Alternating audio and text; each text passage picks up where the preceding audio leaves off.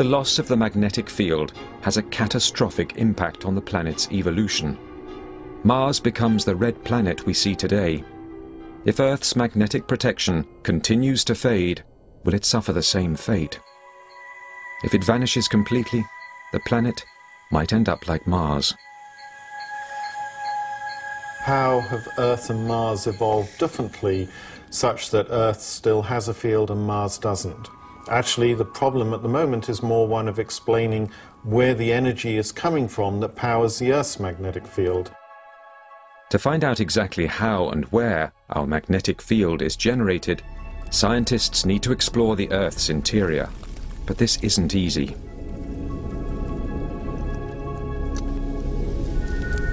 We really don't know a lot of detail about what's happening 2,000 miles down because there's no way to send a probe there.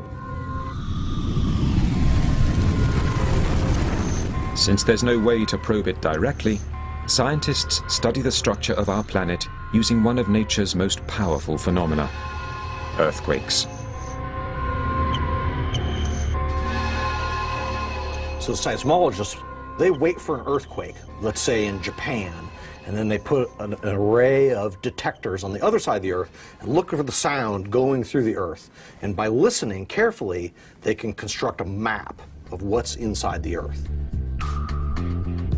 Scientists measure earthquake vibrations called seismic waves. These waves don't travel through the planet in a straight line. Instead, they bend, changing speed and direction when they pass through different materials. By measuring these waves carefully, scientists learn that the Earth must be made up of distinct layers, like an onion. The surface layer, the crust, is made of solid rock just a few miles thick. Below sits the mantle. It consists of denser semi-liquid rock. 1,800 miles down is the liquid outer core, a churning sea of molten iron and nickel. It surrounds the inner core, a solid iron sphere around the size of our moon that is as hot as the surface of the sun. Scientists believe that the magnetic iron core generates our magnetic field. But how? People are easily confused by this idea that there's this big, solid iron inner core, so thinking it's just a bar magnet, it's just a permanent magnet frozen in that, and that's what causes all the magnetic field. But it's too hot inside the Earth. That can't happen. When the temperature gets hot enough, magnets turn off. Permanent magnets stop working at 1,200 degrees Fahrenheit. So some other process must be generating Earth's magnetic field. To find out more, Professor Dan Lathrop embarks on a very ambitious experiment. At the University of Maryland, he and his team build a 10-foot mechanical model of the Earth's core. The thing we want to understand is why some planets generate a magnetic field and why others have no magnetic field. So by building experiments, we could hope to understand the conditions of when it works and when it doesn't. What's the switch? Why sometimes a planet comes alive magnetically and why sometimes they remain dead. Inside this sphere is a solid iron ball surrounded by 13 tons of churning liquid metal. Lathrop uses molten sodium instead of iron because of its lower melting point. So we've got a rotating outer sphere, holds liquid sodium. It's meant to mimic the iron in the Earth's core. Separate motors spin the inner and outer cores to mimic Earth's rotation. Those drive the outer sphere up to about 4 revolutions per second and the inner core up to about 15 revolutions per second. So let's go give it a spin. If it succeeds, Lathrop's experiment will advance our understanding of how our magnetic field is generated.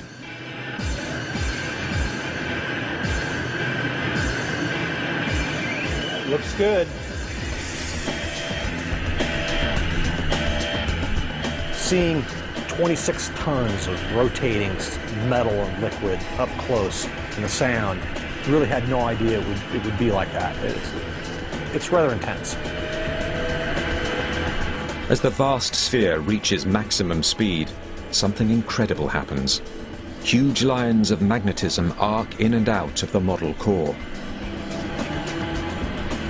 While we can't see the magnetic fields coming out of the experiment, we can measure them. We can put many different magnetic field sensors and then map out these magnetic field lines coming out, rotating, changing.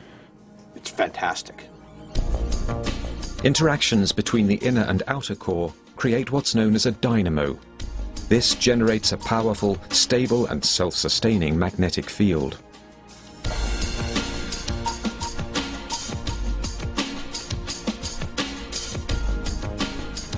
This is showing magnetic field patterns, red coming out of the experiment, blue going into the experiment.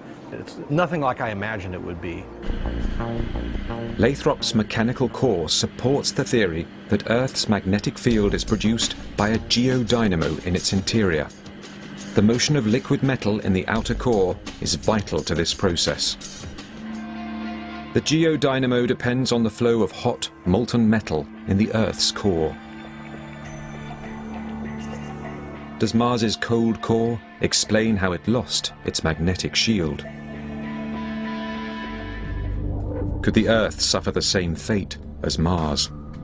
So cooling is going to continue, and eventually the Earth's solid inner core is going to grow larger and larger and larger. At some point, it may solidify completely, and it's possible that even before it solidifies completely, the Earth's magnetic field will shut off.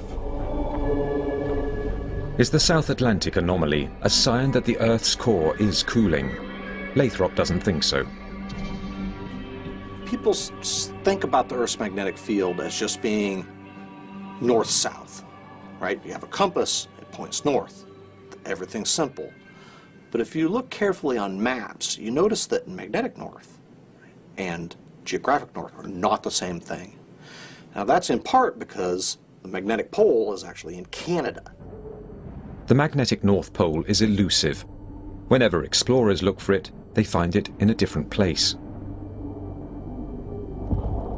Larry Newitt, from the Geological Survey of Canada, charts the movement of the magnetic North Pole as it wanders the icy reaches of northern Canada. To determine where the magnetic pole is, we can't rely on one single observation. What I try to do is surround the estimated position of the pole, taking as many observations as possible. This wandering is symptomatic of fluctuations in the geodynamo. In recent decades, scientists have noticed that the pole has been moving faster. Over much of the past 100 years, it's been around 10 kilometers per year. But since about 1970, it started to accelerate, and now it's moving along at about 40 kilometers per year. In around 50 years' time, it might reach Siberia. So does the wandering pole's acceleration have any connection with the Earth's weakening magnetic field? Professor Jeremy Bloxham is searching for an answer. He uses the records of early sailors to chart the magnetic North's movement over the past 300 years. Because of the importance of the magnetic field to navigation, people on trading ships and voyages of exploration back in the 17th century or the 18th century were making very careful, systematic measurements of the magnetic field. Bloxham feeds the historical data into a computer, which creates an impression of the Earth's magnetic history. What we have here is an animation that will show us how the field has changed over the 300 years or so since 1690. And in the shades of red and orange, we're showing the strength of the magnetic field as it comes out of the core, and in the shades of blue, the strength of the magnetic field as it goes back into the core.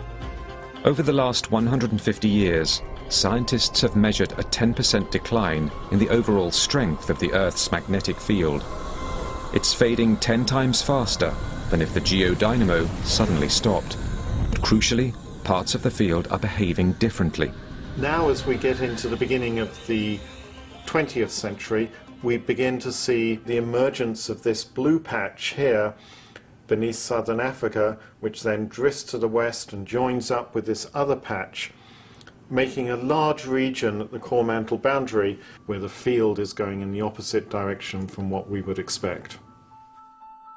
Bloxham's computer model reveals that at the South Atlantic anomaly, the magnetic field isn't just weaker than anywhere else on the planet, it's actually reversed polarity. There's a patch on the core in the South Atlantic where things are not pointing as they should be, they're opposite, and that patch is growing. Where the magnetic field has reversed, lethal cosmic radiation that is normally deflected away from the Earth is getting through.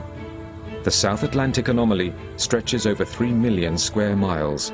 It extends over much of South America.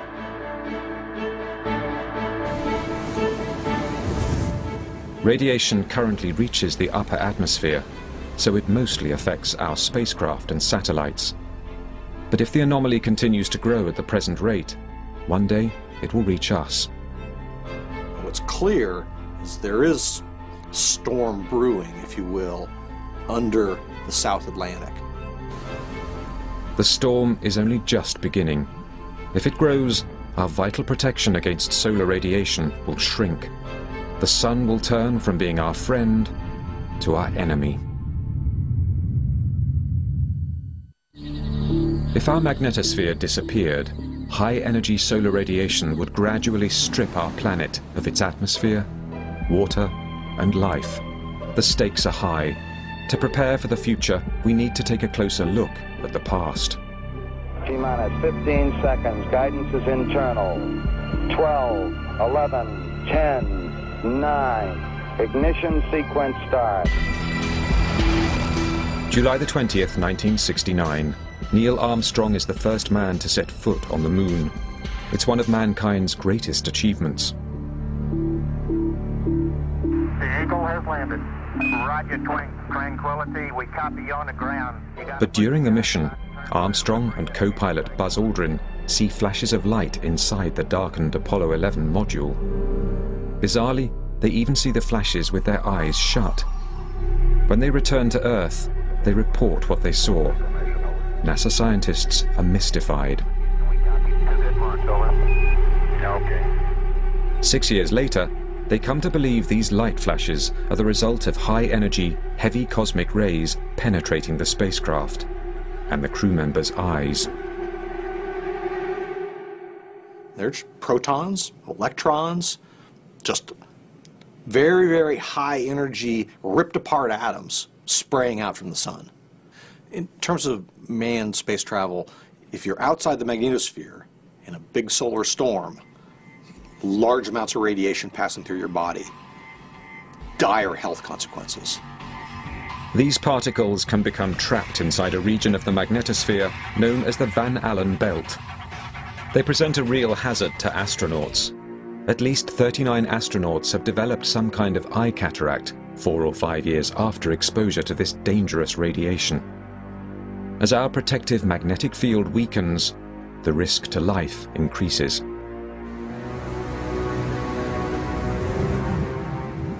Professor Gary Glatzmeyer wants to know how much weaker the Earth's magnetosphere is going to get. He creates a remarkable computer model of Earth's magnetic field. We can't reproduce exactly what the Earth has done in the past or what it's doing right now. What we're trying to do is get the model to simulate something that's qualitatively similar. Glatzmeyer runs the computer model continually. Each year of real time represents 100,000 years of simulated time. He observes how the magnetic field evolves over the millennia. Around 36,000 years into the simulation, something unusual happens.